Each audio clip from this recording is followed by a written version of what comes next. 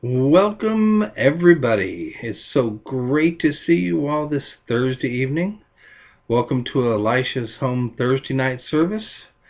Until further notice, we'll having our Facebook Live services on our regular scheduled service times, Fridays at 7 p.m., Sunday mornings at 10 a.m., Wednesdays at 7 p.m. Dr. Peg will share a message. On Thursday nights like tonight, Pastor Tim and I will be rotating our message, so he'll be here next Thursday night. Please like and share to your Facebook page and to a friend's page maybe. Invite them to listen. At the end of the video, you'll also have a chance to watch it many more times or share it with other friends. We also have a link to the previous sermons that have been uploaded to YouTube, which will be shared in the comments section at the end of the message. So after I'm done and this has all been recorded and saved, I will put that link into the for the YouTube video on the comments area, somewhere in that area. Let's see. If you have any prayer requests, feel free to put them in the chat area or on the comment area, and we'll check and pray for them. If you want to support the ministry, there's PayPal account at www.elishashome.com, or send a check to Elisha's Home and Ministries, 11 Climas Road, Montrose, PA 18801. And tonight, there's just so much going on in the world. You hear all the negative things going on, and I know it's a challenge. I've heard so much.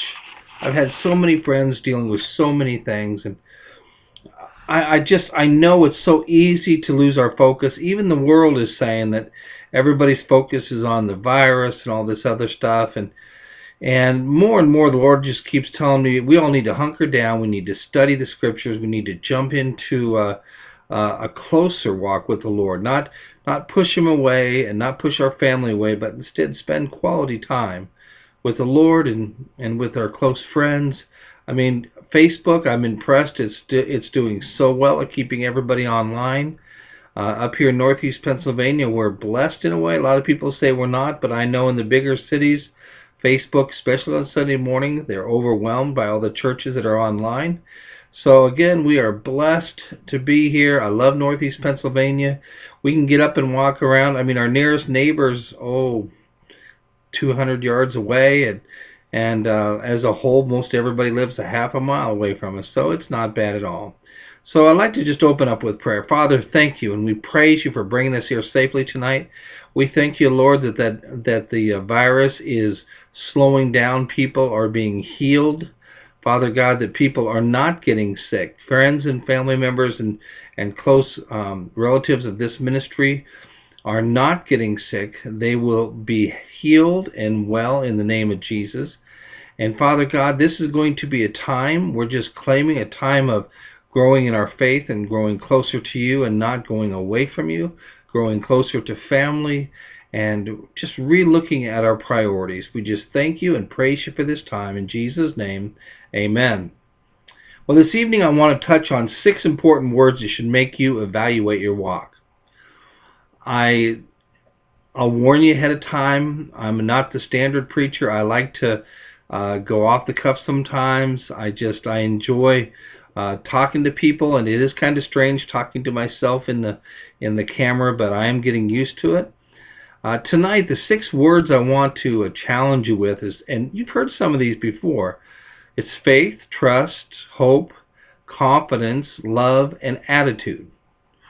And you say, well, that sounds, very biblical. And a well-known scripture that everybody goes to in 1 Corinthians 13:13, it says, and now these 3 remain, faith, hope, and love, but the greatest of these is love. And I love that scripture. It means so much to me. But let me share something I found just a few days ago. And many of these statements or short stories that I have shared in the past with other sermons connected with other stories.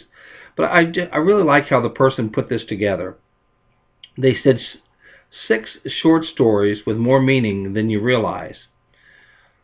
There's a story about once all the villagers decided to pray for rain. On the day of the prayer, all the people gathered, but only one boy came with the umbrella. That's faith. When you throw babies in the air, they laugh because they know you will catch them. That's trust. Every night we go to bed without any assurance of being alive the next morning, but still we set the alarms to wake up. That's hope. Do you realize you're walking in hope and you don't even realize it when you set that alarm? We plan big things for tomorrow in spite of zero knowledge of the future. That's confidence. We see the world suffering, but still we get married, we have children. That's love. An old man's shirt was, and I love this, an old man's shirt was written, on it was written a sentence. I am not 80 years old. I am sweet 16 with 64 years of experience. That's attitude. Do you walk out with these six? Do you walk it out? Do you walk your faith out with these 6 nouns? Just think about it for a moment. Faith, trust, hope, confidence, and love. Something to think about. Now, I already said 1 Corinthians 13 covered maybe 3 of the 6. That Paul, in Paul's writings, Paul was known to be one of the greatest apostles because he really walked in faith, trust, hope, confidence, love, attitude, boldness. I mean, there were so many nouns and adjectives that would describe who Paul was. And so I'd like you, if you have your Bibles with you, if not, I'm going to read from the New King James Version and International Version once in a while, and also the Amplified. But I want you to go to Hebrews 11, starting in verse 1, going to verse 3. And I like the subtitle, Faith in Action. And that's something that we've learned here at the ministry years ago. If your faith isn't put to action, what good is it? So anyway, Hebrews 11:1. Now faith is the substance of things hoped for, the evidence of things not seen. Now it's interesting, that's one of the very first scriptures I ever memorized. But the next part, next two verses are so important. For by it the elders obtained a good testimony. By faith we understand that the worlds were framed by the word of God, so that the things which are seen were not made of things which were visible. The things that were seen were not made of the things which were visible. I'll go on here. You'll get an idea what this is. See, God spoke the invisible into visible. Do you understand that? So this is something, a side note I always like to tell people. Another scripture that I learned and I finally understood when I started hanging out with some very excited individuals about 35 years ago. And he said, I serve. And I started to realize, well, what are you talking about? He said, I serve a God who speaks those things that aren't as though they were. And he said, the earth. I said, what are you talking about? And remember the scripture we just read. He spoke those things that were invisible, which were visible. So it says, so that the things which are seen were not made of things which were visible. You understand? Now Romans 4:17, it talks about, as it is written, I have made you the father of many nations. He is our Father in the sight of God, in whom he believed. The God who gives life to the dead and calls into being things that were not. He calls it. God spoke that. And everybody goes, well, that's just God. Well, see, God tells us all through the scriptures that Jesus came to set the example. Jesus said, hey, the Father's in me and I am in the Father. I only do what the Father tells me to do. And so Christ was our example of who Jesus was and should be in our life. And in that Romans 4:17, when I heard that, somebody said, well, look at Lazarus. I said, oh, because he said to Martha, Martha, he's sleeping. And Martha goes, wait a minute. No, he stinks. He's dead. He's been there 4 days. And he goes, okay, I know that he's dead. And basically, Jesus said he was sleeping. And he's finally said, yeah, I know he's dead as you would think, but really, he's just sleeping. And what did he do? He called forth Lazarus. And I love one pastor, he goes, well, you notice he didn't say come forth, because think of everybody in those tombs would have came forth. He said, Lazarus, come forth. So I love Romans 4:17, Hebrews 11, 1 through 3. But in the Amplified, Hebrews, and I know I'm not supposed to lick my fingers and touch my mouth, but I've already washed my hands, so don't anybody write me nasty letters. Hebrews 11:1 in the Amplified says, "Now faith is the assurance, the title deed, the confirmation of things that are hoped for, that are divinely guaranteed, and the evidence of things not seen. The conviction of their reality. Faith comprehends as fact what cannot be experienced by the physical senses." Verse 2, "For by this kind of faith men of old gained approval." Now you notice the one scripture in the New King James said, by faith, it says, "For by the elders obtained a good testimony." Well, that good testimony wasn't for men, it was the approval of God.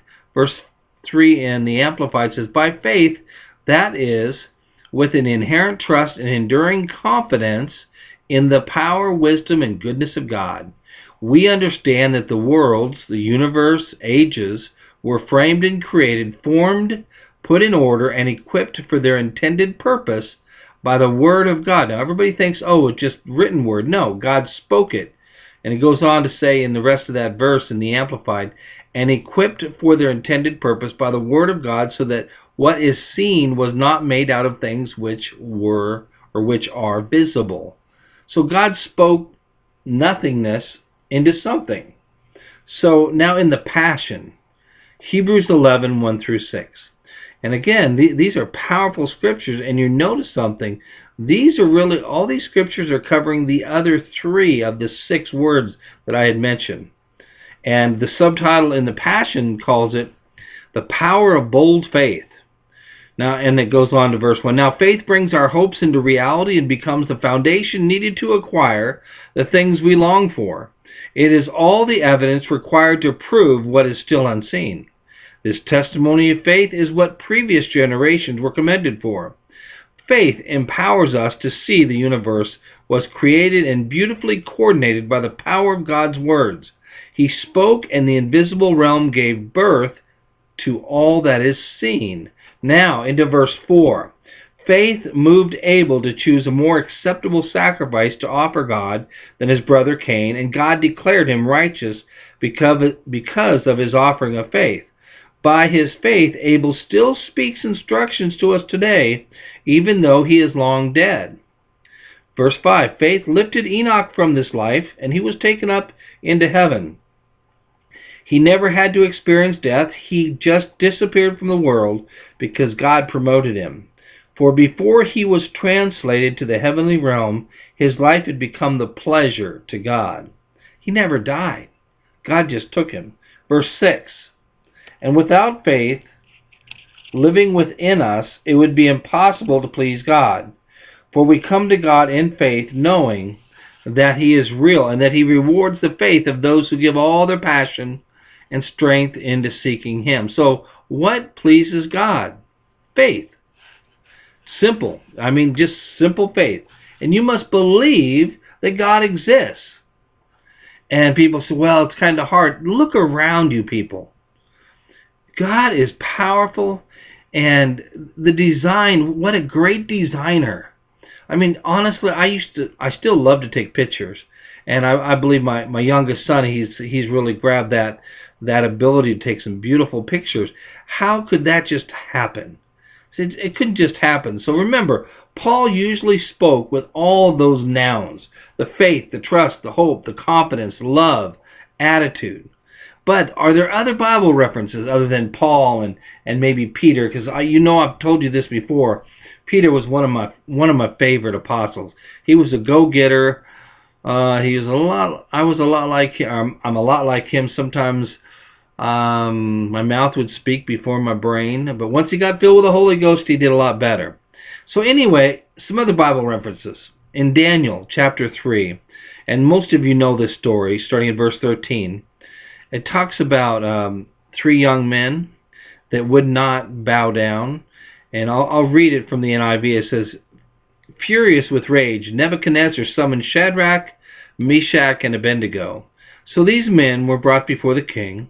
And Nebuchadnezzar said to them, 'Is it true, Shadrach, Meshach, and Abednego, that you do not serve my gods or worship the image of God I have set up?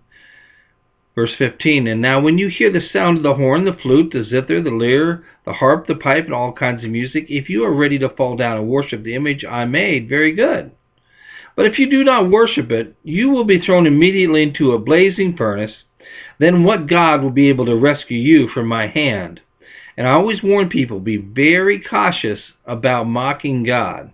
Verse 16, Shadrach, Meshach, and Abednego replied to him, King, now get ready. There's some confidence, there's boldness here, there's trust, there's faith. And this is what they say. We do not need to defend ourselves before you in this matter. If we're thrown into a blazing furnace, the God we serve is able to deliver us from it. And he will deliver us from your majesty's hand. But even if he does not, we want you to know, your majesty, so they were still respectful, but they were bold and confident, that we will not serve your gods or worship the image of gold you have set up. Verse 19, then Nebuchadnezzar was furious with Shadrach, Meshach, and Abednego, and his attitude toward them changed. He ordered the furnace heated 7 times hotter than the usual, and commanded some of the strongest soldiers in his army to tie up Shadrach, Meshach, and Abednego and throw them into the blazing furnace. So these men, wearing their robes, trousers, turbans, and other clothes, were bound. Now remember, they were bound by some of the strongest men in the area and thrown into the blazing furnace.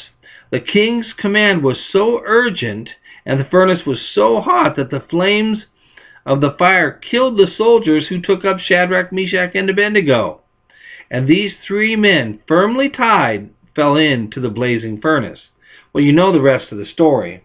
King Nebuchadnezzar leaped to his feet in amazement, and he asked his advisors, weren't there 3 men that we tied up and threw into the fire? They replied, well, certainly, your majesty. He said, look, I see 4 men walking around that fire, unbound, unharmed, and the 4th looks like the Son of God. Nebuchadnezzar then approached the opening of the blazing furnace and shouted, Shadrach, Meshach, and Abednego, servants of the Most High, come out here. And so Shadrach and Meshach and Abednego came out of the fire, and their satraps, prefects, governors, royal advisors crowded around them. They saw that the fire had not harmed their bodies, nor was a hair on their heads singed.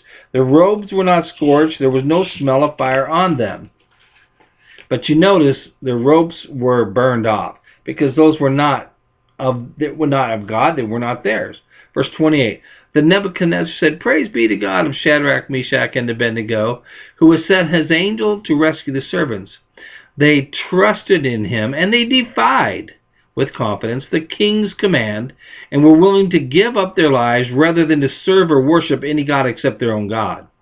Therefore I decree that the people of any nation or language who say anything against the God of Shadrach, Meshach, and Abednego be cut into pieces, and their house be turned into piles of rubble, for no other God can save in this way. And then they were promoted, it says. So check that out. Isn't that powerful? See what God can do when you know who you are, you know your God, and you're confident in your God. And even if it doesn't work out like you expect, you're confident that you know where you're going to go. Another example, 2 Kings 6:15. It says, when the servant of the man of God got up and went out early the next morning, now I believe it was Elijah's servant, went up out early that next morning, an army with horses and chariots had surrounded them. Oh no, my lord, what shall we do? The servant asked him.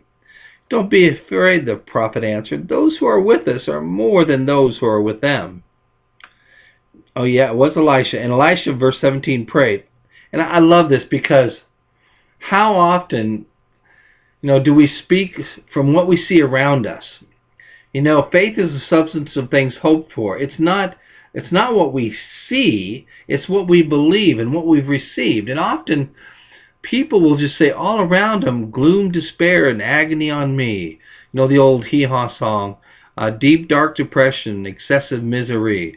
If it wasn't for bad luck, I'd have no luck at all. Now, what a thing to confess. That is the opposite of what the Word says. The Word says He's always with us. He gives us joy and peace. His mercies are new every morning. I mean, there's scripture after scripture that says the opposite of that. But you know what? the scriptures say your words will never come back void. God's word will go out to do what it's supposed to do. So if you sit there and say gloom, despair, and agony on me, you're going to have gloom, despair, and agony. It's going to be that way. But if you begin to change your words, you'll begin to change things in your life. A good example, maybe I shared this last Friday night. I don't remember. But Pastor Robert Morris shared a really neat story about a young man that came to him and said, you know, Pastor, I have a problem. And he said, well, what's your problem? He said, I can't stop smoking. I cannot stop smoking. And he said, well, he said, son, he said, I tell you what, every time you go to smoke, have anything to do with the cigarettes, I want you to say, I'm set free from cigarettes, from nicotine. I'm set free from it. He goes, but I'm bound by it. He goes, no, don't say that.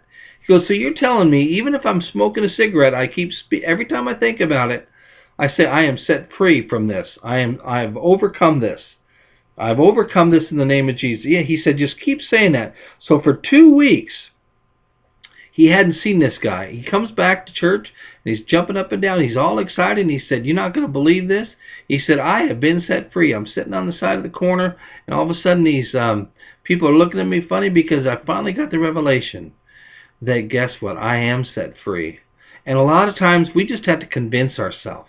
We have to have confidence in what God says. We have confidence. So Elisha prayed because he knew in the spiritual realm that we wrestle not, in Ephesians 6, I believe, 11 and 12, it says, we wrestle not against flesh and blood, but against principalities and powers of darkness.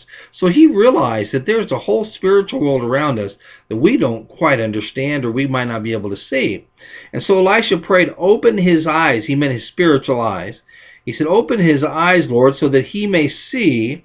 And then the Lord opened the servant's eyes, and he looked and he saw the hills full of horses and chariots of fire all around Elisha. Wow, that's a powerful story, isn't it? So Elisha spoke with boldness. Remember when it was, I believe it was Elisha. I get Elisha and Elijah mixed up sometimes, but remember when that captain of the guard who had leprosy came to him? And he said, well, I hear that you can heal me. What do you want me to do? And he said, I want you to go dip into the Jordan River 7 times and you'll be healed. And the guy got prideful and mad. He said, you know what? We have cleaner rivers where I live. Why would I want to go dunk in the dirty Jordan River? And the guy was disobedient and rebellious, and he was just going to die of leprosy. And the servant, who happened to be a Jew that had been taken slave, said to him, you know, this prophet, he knows what's going on. He's with it. He usually is right on. So he went back and he apologized, and he dipped 7 times, and he was completely healed of the leprosy. So it's interesting, you know, you can be bold and confident in who you are, but people might not necessarily receive what you have to say. But there comes that one part where it says love, giving it in love, telling the truth in love. So we all should have a story. Pastor Tim preached on this a couple of years ago, and every once in a while he would have somebody come up and give a testimony of what God had done in their life. And we all should have a story to tell. Daily, God is using you and I, whether you know or not. He's working through us, giving us examples. Are we listening for those things? Are we actually realizing that God is going to use us in a powerful way? Do you get excited? See, I do. I love it when I hate to quote Mr. T or, you know, the A-Team. I love it when a plan comes together. Well, I love it when God's plan comes together. It just, to me, it's exciting to see how things fall into place. So I want to share a few stories of people in the past who have had boldness. They had love, they had confidence, trust, hope, and all of it stems in the relationship with the Lord. Anyway, a great man of God, his name was Hudson Taylor, went to China. He made the voyage on a sailing vessel. As it neared the channel between the southern Malay Pennsylvania, that's really good, Malay Peninsula and the island of Sumatra, the missionary heard an urgent knock on the stateroom door. He opened it, and there stood the captain of the ship. Mr. Taylor, he said, we have no wind. We are drifting toward an island where the people are heathens, and I fear they are cannibals. Well, what can I do? Asked Taylor. I understand that you believe God. He has confidence and trust in God. I want you to pray for wind. All right, Captain, I will, but you must set the sail. Now, it's interesting. Remember, faith, there's action in faith. So this guy had faith that Taylor's prayer would be answered. Don't you love it? The older I get, the more my voice cracks like a teenager. Anyway, so he says, I love this. So he said this, I'll pray for wind. All right, Captain, I will, but you must set the sail. Why? That's ridiculous. There's not even the slightest breeze. Besides, the sailors will think I'm crazy. To set the sail is to prepare the sail, open it up to catch the wind. And they don't normally do that until the wind starts. So anyway, but finally, because of Taylor's insistence, he agreed. 45 minutes later, he returned and found the missionary still on his knees. You can stop praying now, said the captain. We've got more wind than we know what to do with. Now, is that confidence or what? You just keep praying, you keep believing, you stand on the promise. And that's something that many people in this community come to realize, that we will pray for you until you're either healed, set free, or you go home to be with the Lord. We're not going to believe anything else. We want to be there for you. We walk in faith. And people say, well, that's false hope. I would rather have somebody give me hope than be negative and just basically bury me before the time. So here's another interesting, now the last one, so we could say Hudson Taylor's story was on faith in action. And here's the illustration concerning attitude. I love this. A chaplain was speaking to a soldier on a cot in a hospital. You have lost an arm in the great cause, he said. No, said the soldier with a smile. I didn't lose it. I gave it. In the same way, Jesus did not lose his life. He gave it purposefully. Now think about that. He gave it purposely. That's attitude. How about confidence? Here's a story about confidence.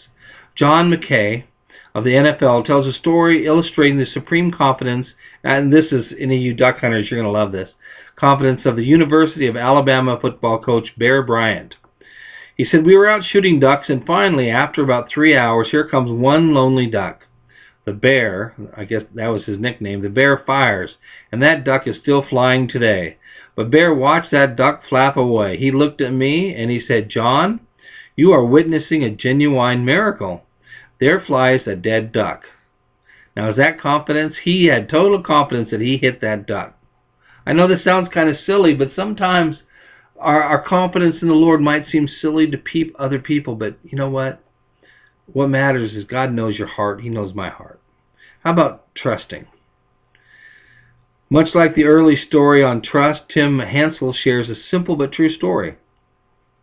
He said, one day while my son Zach and I were out in the country climbing around in some cliffs, I heard a voice from above me yell, hey, Dad, catch me. I turned around to see Zach joyfully jumping off a rock straight at me. He had jumped and then yelled, hey, Dad. I became an instant circus act, catching him. We both fell to the ground, and for a moment after I caught him, I could hardly talk. When I found my voice again, I gasped in excitement or fear. He said, Zach, can you give me one good reason why you did that? See, I can picture that. He responded with remarkable calmness. Sure, because you're my dad. His whole assurance was based on the fact that his father was trustworthy. He could live life to the hilt because I could be trusted. Isn't that even more true for us Christians? Shouldn't we trust God? Because He's our spirit. He's our dad. You know, He is the father to the fatherless. He is God. He is powerful. He is the Almighty God. So to me, that's just exciting. How about love? This is an interesting story about love. Now, I've heard other stories kind of like this, but a newspaper columnist and minister, George Crane, tells of a wife who came into his office full of hatred toward her husband. I do not only want to get rid of him, I want to get even. And before I divorce him, I want to hurt him as much as he has me. But isn't that interesting? Boy, a lot of people have that kind of attitude. So Dr. Crane, and remember he was a minister too, suggested an ingenious plan. Go home and act as if you really love your husband. Tell him how much he means to you. Praise him for every decent trait. Go out of your way to be as kind and considerate and generous as possible. Spare no effort to please him, to enjoy him. Make him believe you love him. After you've convinced him of your undying love and that you cannot live without him, then drop the bomb. Tell him that you're getting a divorce. That will really hurt him. With revenge in her eyes, she smiled and exclaimed, "Beautiful, beautiful. Will he ever be surprised?" And she did it with enthusiasm, acting as if for 2 months she showed love, kindness, listening, giving, reinforcing, sharing. When she did in return, Crane called, "Are you ready to go through with that divorce?" "Divorce?" she exclaimed. "Never. I discover I really do love him." Her actions had changed her feelings. Motion resulted in emotion. The ability to love is established not so much by fervent promise as often repeated deeds. You know, we say we love God, but do we really? Do we walk it out? You know, we say we love other people, but do we really? Do we walk out our love that we have? So here's another one on hope. As Vice President George Bush represented the U.S. at the funeral, and I remember this, the former Soviet leader Brezhnev, oh my gosh, you know who I'm talking about. Anyway, Bush was deeply moved by a silent protest carried out by Brezhnev. That's it, Brezhnev's widow. She stood motionless by the coffin until seconds before it was closed. Then, just as the soldiers touched the lid, his wife performed an act of great courage and hope, a gesture that must surely rank as one of the most profound acts of civil disobedience ever committed. She reached down and made the sign of the cross on her husband's chest. There in the citadel of the secular, atheist power, the wife of the man who had run it all hoped that her husband was wrong. She hoped that there was another life, and that life was best represented by Jesus, who died on the cross, and that the same Jesus might yet have mercy on her husband.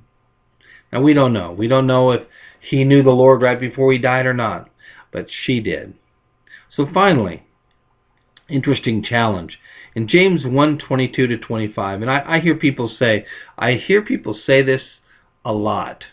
Don't just be the church, walk it out or do the church. But, James 1:22-25 says, "But be doers of the word, and not just hearers only, deceiving yourself. Be not just hearers only.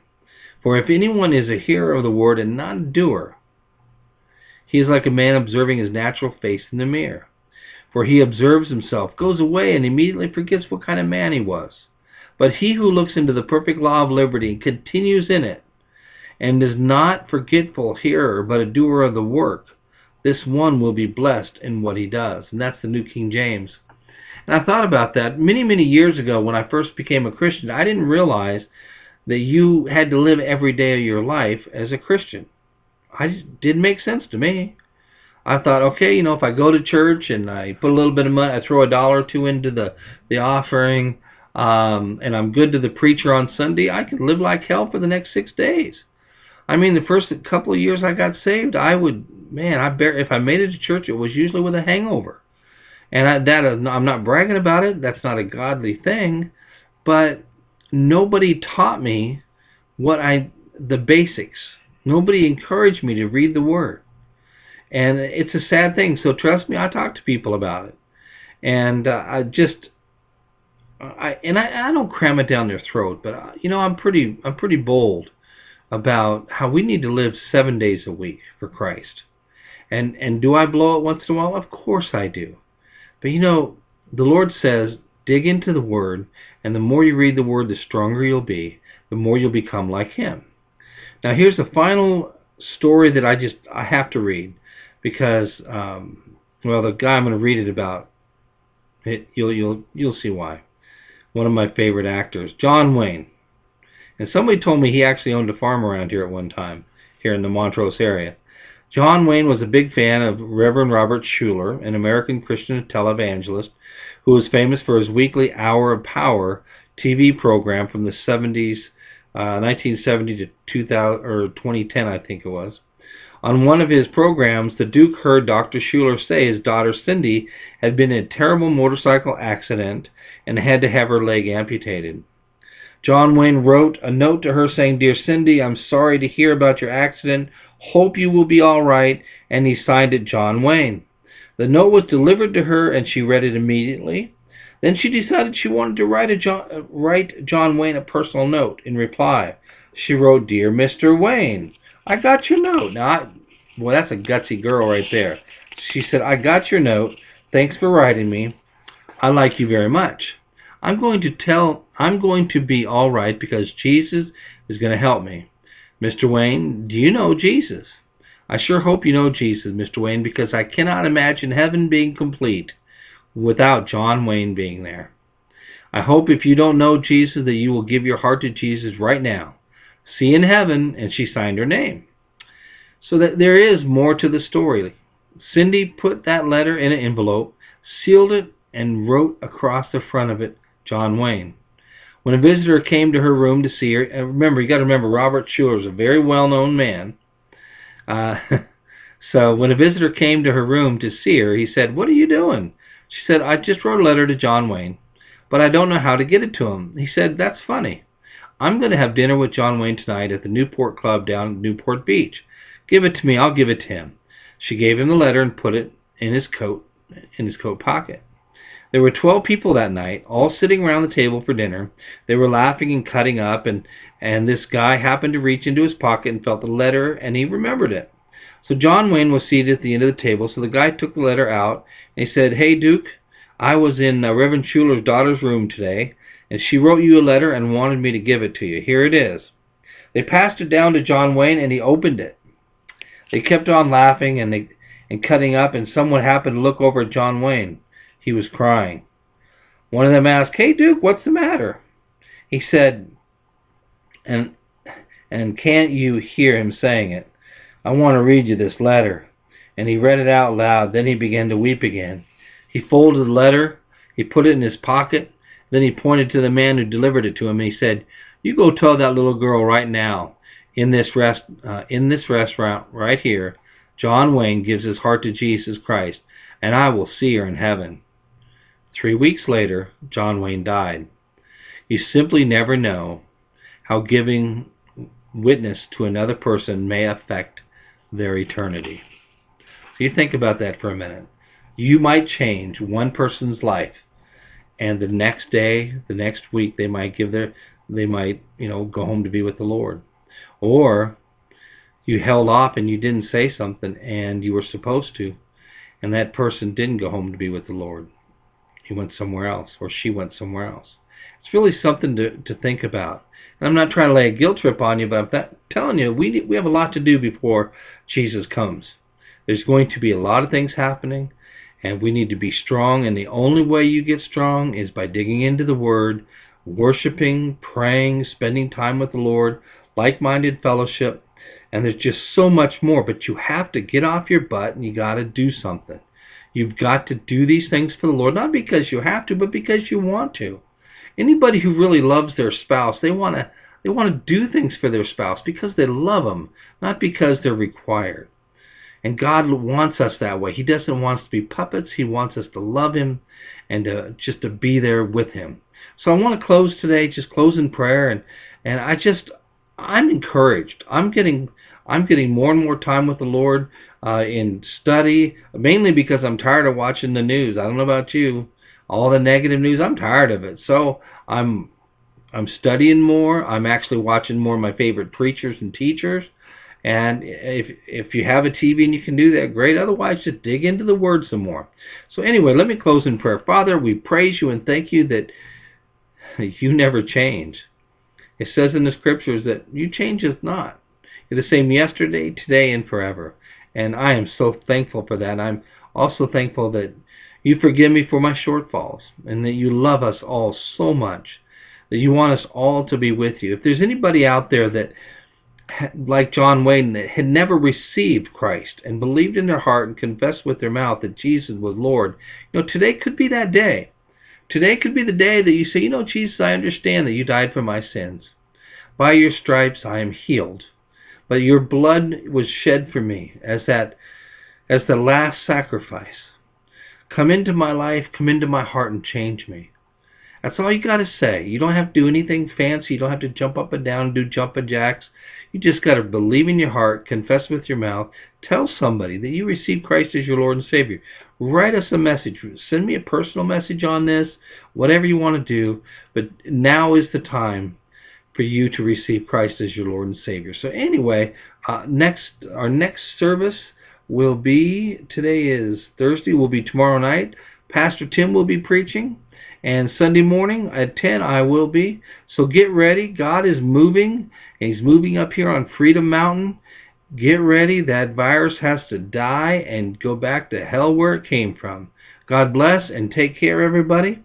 God is good, and His mercies will always, always be there. He loves you and I so, so much.